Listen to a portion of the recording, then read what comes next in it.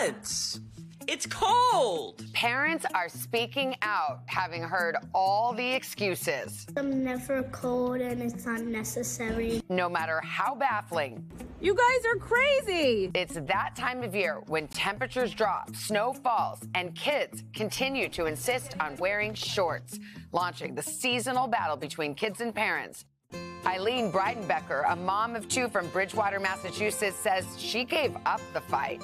He's not going to wear them. So he's going to be late to school. It's going to be a fight every morning.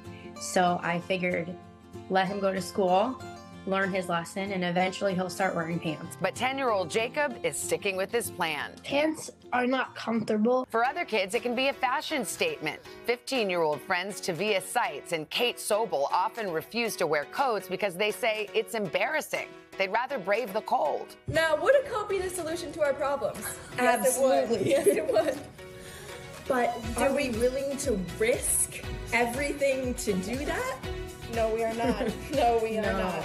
What many parents want to know, can letting your kids choose their own winter outfits be harmful? Experts say to be aware of extreme weather, but other concerns parents often worry about may be unfounded. Turns out just being exposed to the cold is not more likely to make you sick. It can make you not feel great if your body is really, really cold, but it doesn't make it more likely for you to catch a cold. So what are parents to do? Many say they're making it work with what's best for their kids. Choose your battles.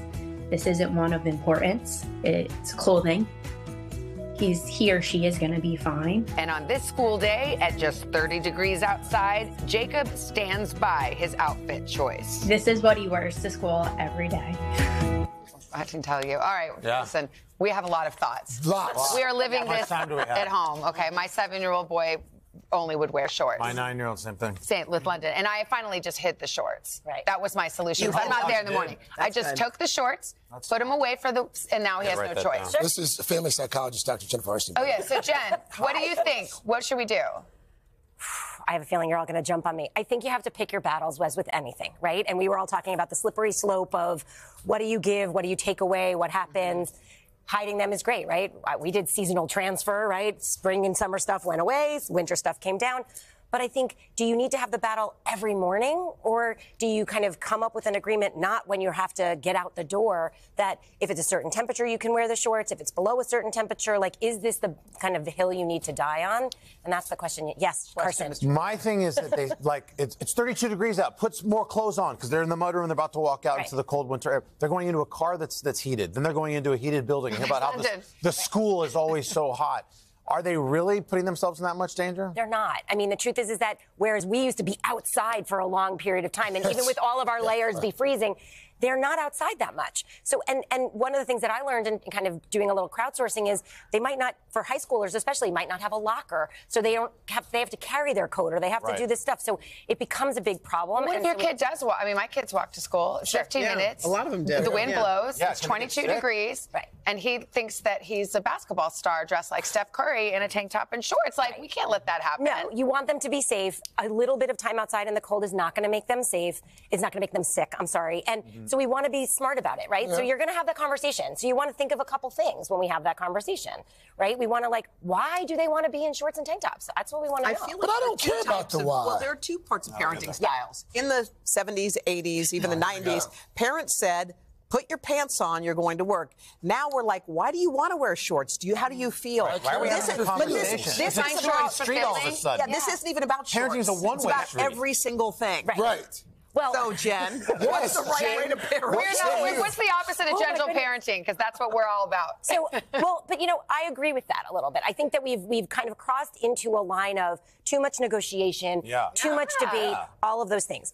And, you know, hard-handed, this is the only way, isn't necessarily the best way either. Right. So I want to know, my own curiosity, I want to lean in with the curiosity of, well, why? I might still say you have to wear the shorts. Yeah. But I might still want to know, why do you not? Well, like my kid would say, because none of my friends wear it. Right. So what's the answer to that? This is a big argument. And I think we can't ignore the fact that young people during this time want to be like their friends. We want them to be individuals. We want them to learn who they are. Social media, they want to be liked. But they want to be liked. They want to be accepted. They want to be part of the group. Right. Guess what? So did all of us. Yeah. Right? We wore the same sneakers. We wore the same socks. We did all those things. We just wore pants. I have texted other moms and been like, can you let's get on the pants train together. So Oh, yeah, I like that's the a good double idea. conversation. I like this. If you're a certain age, That's good. I was paying attention to both. It's like we're not on television. That was good. So, why are 11-year-olds going into Sephora like it's a Toys R Us? Can you answer that?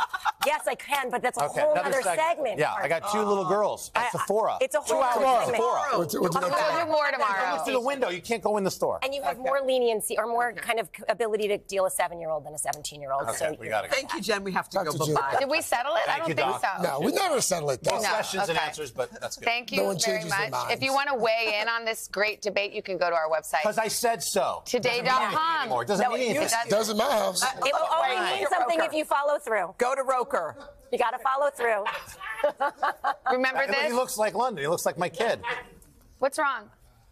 Let them wear the shorts. If they get cold, they'll put on long pants. Weatherman. Just let them go. Everything then. Let them exactly. go. Why- drive the car around. Maybe they should pick. Yeah. Maybe they should pick their battles. I couldn't Why understand are a we word always you all losing? said. You're all talking at the same time. How about talking about that? Now we're afraid to.